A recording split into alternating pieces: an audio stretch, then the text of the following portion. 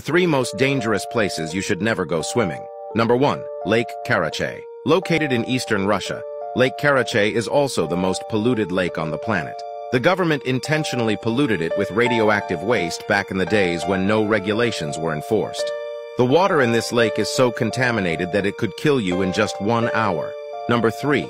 Lake Victoria, the largest lake in Africa. Every year, 5,000 people die here.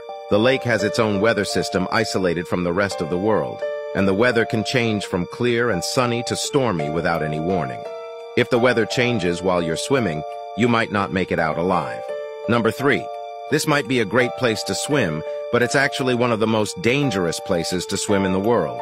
It's called Baying Lake in the Dominican Republic, and below the surface is volcanic magma, so entering this water can mean immediate death. So now do you know where you'd take your ex for a little swim?